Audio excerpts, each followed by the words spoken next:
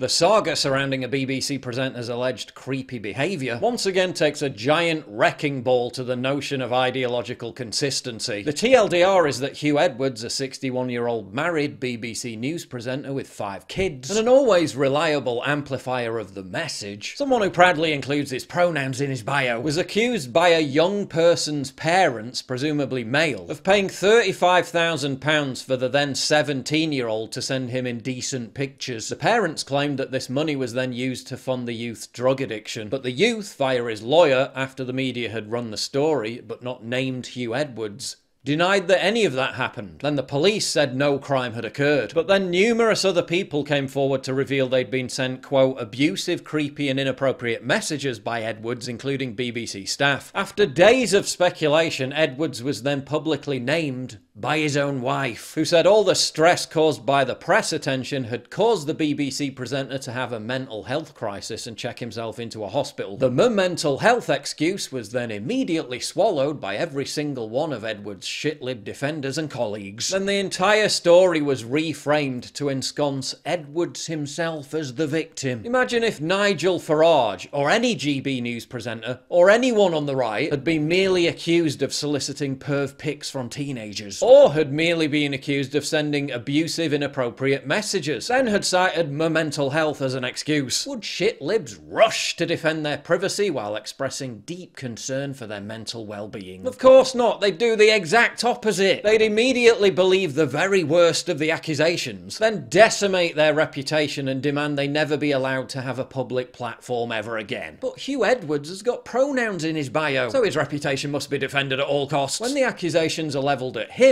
it's nothing more than homophobic abuse. His right to privacy must be resolute, despite his BBC wages being paid by the taxpayer via the licence fee. Interesting, isn't it, how it's always in the public interest to wreck someone on the right's reputation, but never for someone who has the correct opinions. Lefty liberal Twitter, when Nigel Farage reveals he can't get a bank account, serves you right, you must have done something. When Huw Edwards is under investigation for sexual misconduct, be kind, let the investigation finish, respect his privacy. If you're not in the club, they'll destroy you for nothing. If you're in the club, they'll defend you no matter what. Fellow BBC presenter John Sopel demanded that Edwards' private life be left alone, a courtesy that wasn't extended to Boris Johnson when the shitlib media went full court press with a story about an argument Johnson had with his girlfriend inside his own house. They also constantly wet the bed over Johnson and the Tories breaking lockdown rules, but astoundingly, Edwards gets a free pass, despite allegedly travelling to another county, violating lockdown rules to meet another young person he found on a dating app at his flat. Doesn't matter, he's got pronouns in his bio. Michael Fallon was forced to quit as Defence Secretary because he tried to kiss a woman during a lunch 14 years beforehand. Didn't have pronouns in his bio though. The metropolitan elite rushing to Edwards' defence is now going to exploit this for even more censorship. I'm sure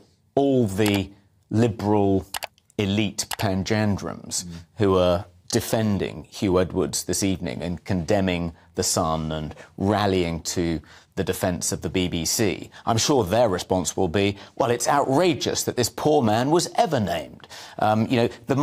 His wife would never have felt under pressure had his name not been revealed on social media. We need to clamp down on this kind of wild west that is social media. That'll be their response. More censorship, not an examination of the mores of BBC employees. Also observe how the narrative now becomes about immoral gutter press Sun journalists intruding into Edwards' private life, making Edwards the martyr, giving him the moral high ground. When if any of these accusations about messages or meeting people, and there are now numerous, turn out to be true, Edwards has allegedly been cheating on his wife and kids for years, which again, it may not be illegal, but it's rancidly immoral. And there's not even any discussion about that. The whole narrative is about how he's the real victim, again, because mental health. What about his poor wife and children? Same thing happened when Schofield announced he was gay and had been misleading his wife for 27 years. They all applauded him. Again, they'll immediately cancel anyone on the right for any mild indiscretion, whether it's true or not, while simultaneously holding them to a far higher moral standard. While for people on the left, there's no moral standard to meet whatsoever. And so long as you have pronouns in your bio, you'll be defended to the hilt no matter what you did.